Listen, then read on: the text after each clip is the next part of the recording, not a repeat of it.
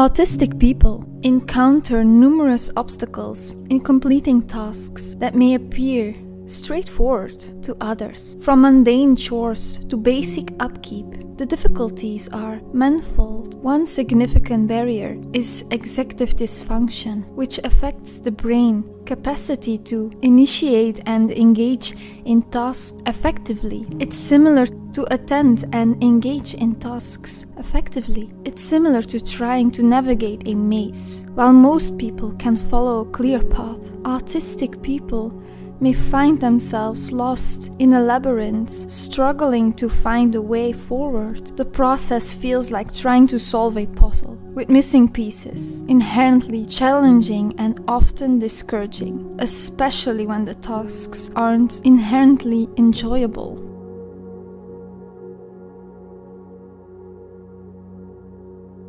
Another contributing factor to these challenges is bottom-up thinking. Autistic brains often require comprehensive information to function and engage in tasks compared to others, while holistic brains adeptly bridge gaps in knowledge. Autistic brains need all the pieces of the puzzle up front to operate smoothly. Clear instructions, breaking tasks into manageable steps are dispensable. However, seeking such clarity can lead to misunderstanding. Many autistic people have been criticized for seeking too much detail, misinterpreted as unwillingness or rebellion, rather than a genuine need for understanding.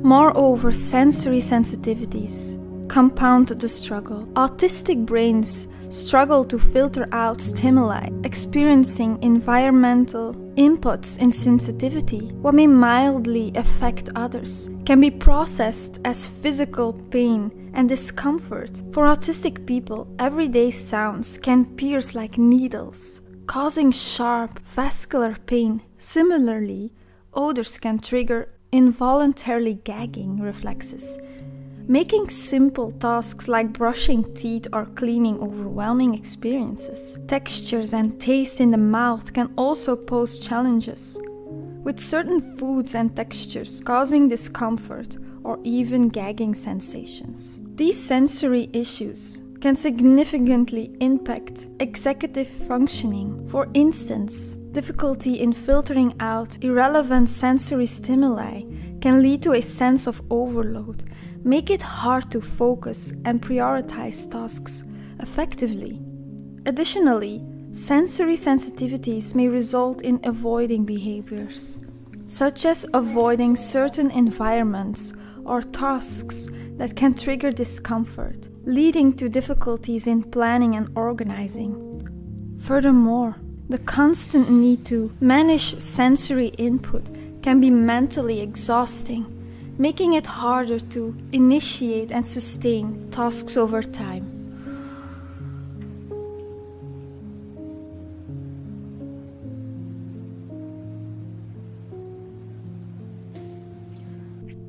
While some people may develop coping mechanisms to manage the impact of sensory issues on executive functioning, the pervasive nature of these challenges can still make even the simplest activities daunting. One of the difficulties in executive dysfunctioning is transitioning from one thing to another.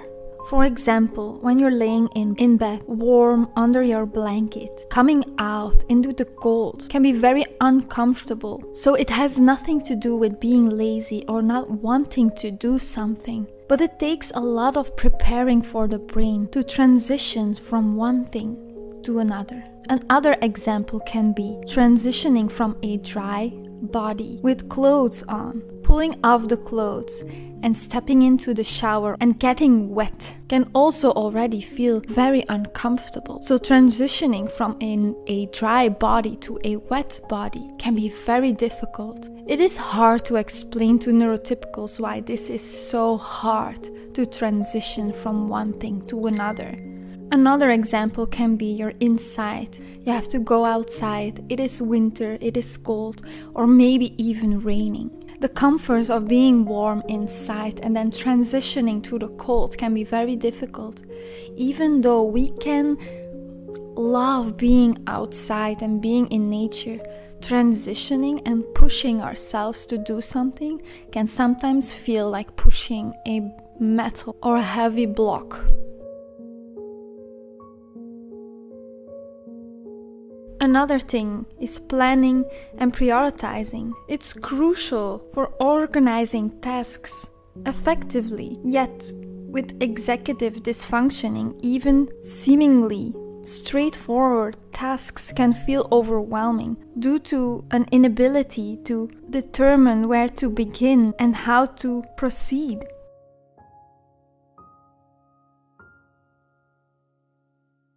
In essence, autistic or people with ADHD are not lazy or unintelligent. Rather, they contend with significant cognitive challenges that make maintaining and sustaining basic tasks profoundly demanding.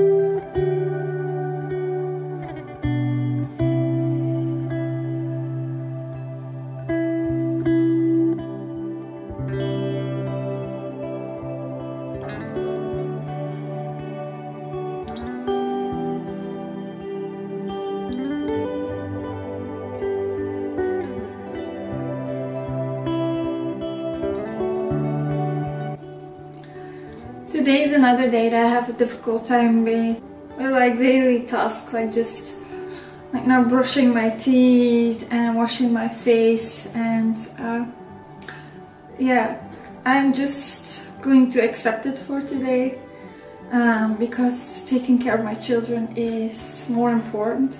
So I'm just going to put my hair in a hair bun, and yeah, that's it. So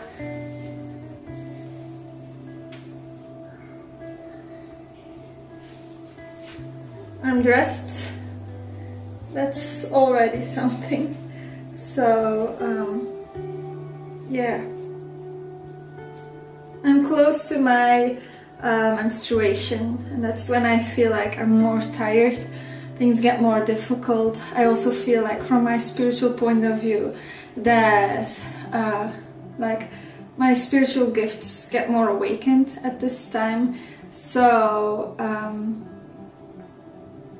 when my third eye is more open, I get more vivid dreams, more like channelings, things that come true.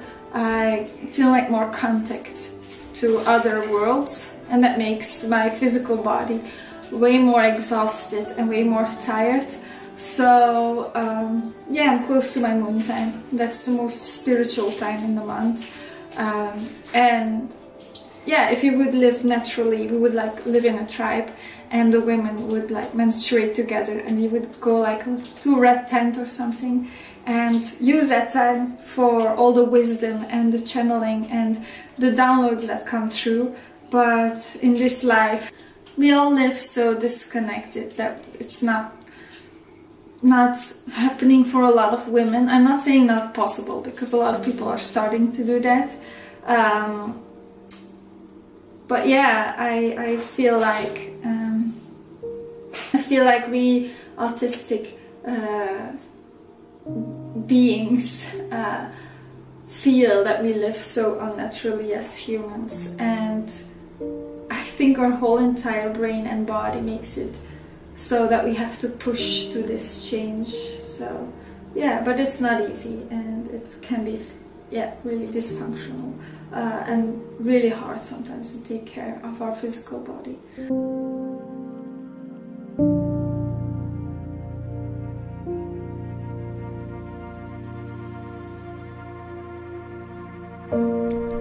Every morning, Jolien faces a battle just to get out of bed.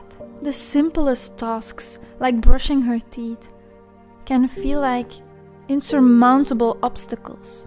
It's not just the tiredness, it's a relentless grip of executive dysfunction that narrows its hold on her mind and body each day. Her exhaustion is not just physical, it's mental. Executive dysfunction clouds her thoughts, making even the most basic decisions feel overwhelming. The laundry piles up, the dishes go unwashed, and Jolien finds herself drowning in a sea of unfinished tasks, all because her brain struggles to process and prioritize. And yet, despite the weight she carries, Jolien does her utmost to care for her children. Each of them also navigates the challenges of autism.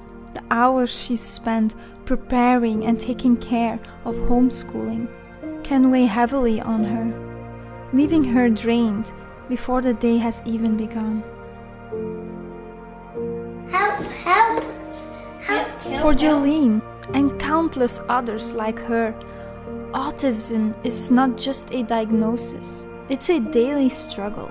But with understanding and support, she finds the strength to face each day, determined to overcome the hurdles that executive dysfunction throws in her path.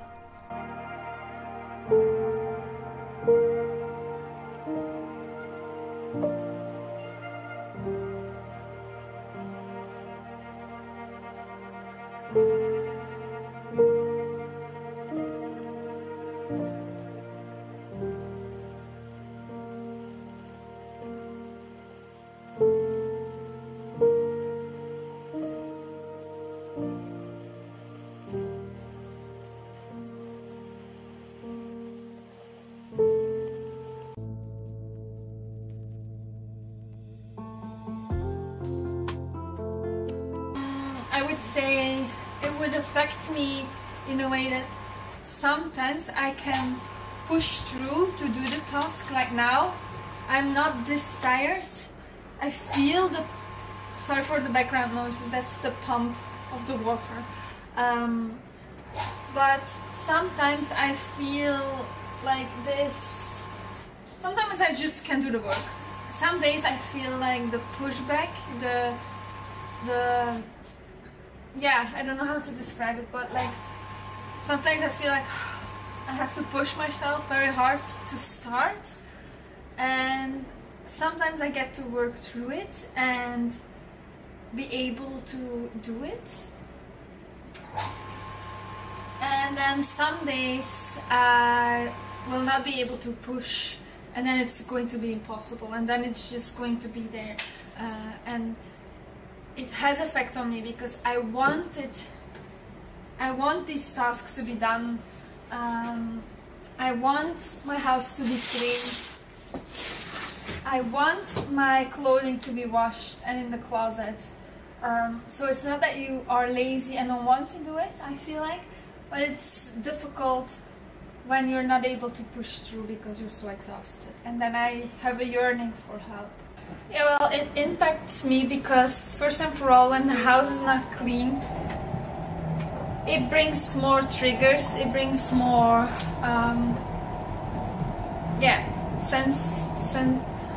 senses that get overloaded. And also, in a way, I feel like I'm failing.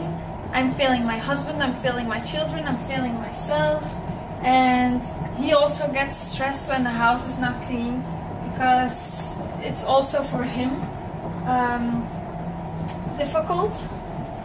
And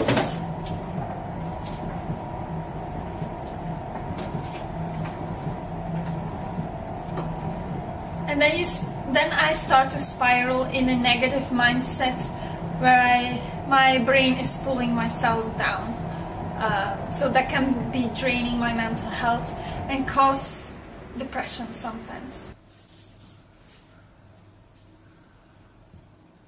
yes. Yeah, I feel like when I am right before my menstruation, when I'm right before my menstruation, I am way more sensitive for sensations. Also, I'm just more easily triggered, and I'm way more tired then. So because I'm more tired, I have more, I suffer more from executive dysfunction, because then it's harder to get out of bed, it's harder to start do tasks, it gets way more difficult to take care of my own physical body, to brush my teeth, to eat, to wash my face, like all of these basic stuff gets way more harder the closer I get to my menstruation, my moon time. So yeah, and I also have PMDD, which is like PMS, but where you can really get like depressions and feel very down. And when the tasks can't be done because of this disability that I'm having, it adds on to those negative emotions. Yeah, of course I have then 3 children to take care of, so how do you do that? And that's a great question. Well, while my own care of myself goes into the background, like I wake up, don't brush my hair, don't brush my teeth, don't wash my face, actually don't even dress. I'm just like then in pajamas or like a sweatpants or anything comfy. Don't eat breakfast, and yeah, have to do a lot from the sofa. How do I do that with children? Like when I wake up, I make them breakfast. I let them be in pajamas. Like I don't care in these days that they are dressed or not. We work in the sofa. We take the books with us and we learn from sitting down while we sit down.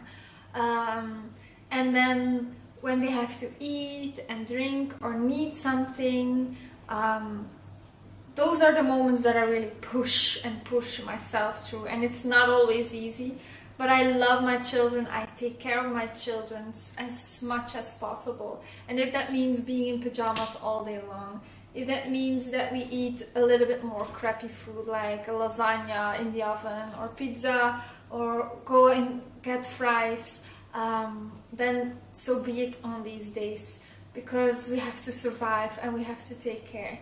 And yeah, that's how we cope with it.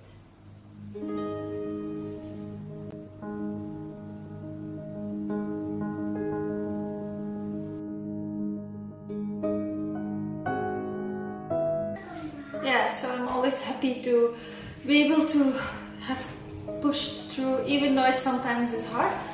Some days it really is possible to push through. And yeah, because also tomorrow we have like a carnival.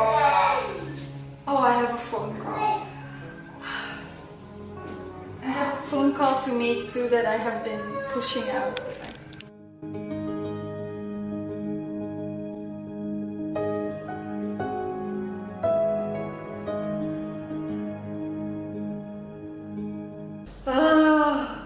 I didn't expect certain questions already. Like, I know when my children are born, but like, they asked for like, it was about my children, and they asked for like their birth date. And yeah, when I'm stressed, I know when my kids are born. When I'm stressed, I'm like, ooh, and I have difficulty with numbers. So in Dutch, 21 is told in reverse. Like 21 is, no, not 21, that's not a good example. For example, 24, then we would say 24. So we would say first the 4 and then the 2. So that makes it so difficult. And so I'm dyslexic and dyscalculia. So it's like, ooh, my brain was like, oh. And then they asked for like phone numbers and like, then the name of like the doctor that we are. I just can't remember the name. It's like we have several doctors because it's a practice. So I can't remember their names because it's always a different one, and I forgot the name of the practice. I was like, I'm so sorry. I just told like, oh, I'm so sorry, I'm stressed. And she was so nice. She was like, oh, it's okay, it's okay. Oh my god. I need a break after that phone call. I'm going to make a tea of herbs out of the garden that I have harvested. One of my special interests is gardening, is plants, is nature. Everything natural, is medicine out of the garden, is health. It's all connected. All my interests are actually interconnected with each other. But these are strawberry leaves, and I'm waiting for my moon time, my menstruation to come, and this plant helps a little bit with activating your menstruation if you're late. I'm almost every time 10 days late, and I want it to come a little bit earlier. It also smells super well, super good. But I want her to come a little bit earlier because next week, and if I would be 10 days late again, I have mostly a cycle of 40 days, which is long, probably because I'm underweight. Yeah, then next week, next Friday, we have an appointment. We are going to Queen, a show. And I don't want to be in pain and with my menstruation. I want to be able to enjoy it without being exhausted, without being in pain, without needing rest. Because when I'm on my moon time, I really want to be going inwards and have silence and do nothing. So I don't want to sensory overload of a show when I'm on my moon time. So yeah, let's pray.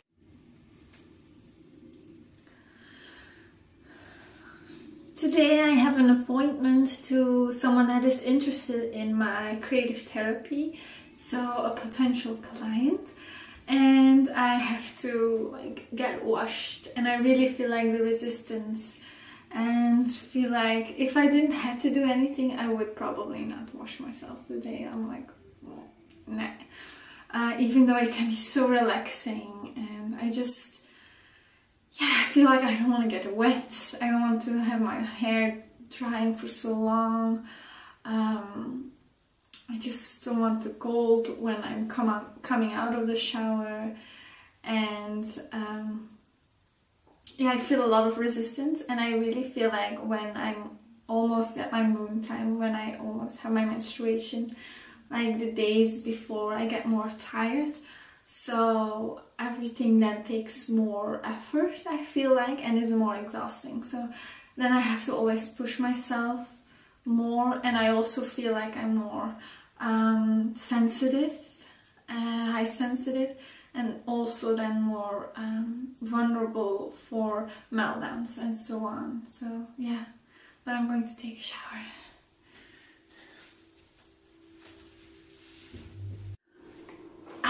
I have done it. I have been in the shower, and once I'm in the shower, I'm totally fine. Like, I love the warm water, so I don't always understand why getting me in the shower is like pushing a block of heavy metal or something heavy. Like, it just feels like sometimes exhausting to just do something. So when I was in the shower, I was like stimming, like moving underneath the water, and then I start like eating. I don't know if you can see it, if I can zoom in. Maybe my camera is blurry when I'm doing that. Like, I don't know if you can see. I start biting all the skin of my fingers, and I do that ever since I was little. That's a stim. And I will make a video about stimming, or you maybe already know what stimming is. But yeah, I started doing that. And then when I'm like in that stage of stimming, in the zone, being in the shower, I really feel like, and now what? How am I going to get out? Like, it's so nice underneath the warm water. I don't want to get out. I don't want to get cold. So then it's pushing myself to stop the shower. I have been in the shower now for half an hour, and I don't want to waste water. It's wasteful, so I always hate it when I don't get out of the shower. And first I have to push myself to go in the shower, and one motivation can be like masturbating in the shower, can be a motivation to get in the shower. Sometimes we have to motivate ourselves or have a reason to do something. But yeah, then getting out of the shower, yeah, it was difficult. So now I'm out, I have to dress myself. But this is an example of like a small task that goes so easily for neurotypical people, and it's hard to explain to them why we have difficulty, because we don't understand ourselves. Like, I don't know why I have this difficulty. I don't know why my brain is like, oh, this is so hard. It's like my body needs to be dragged to the shower. I have to convince myself. I have to have a good reason. I have to do it. And then there is all this resistance. I also have like PDA, so I don't want to have to do it. And yeah, welcome into my world.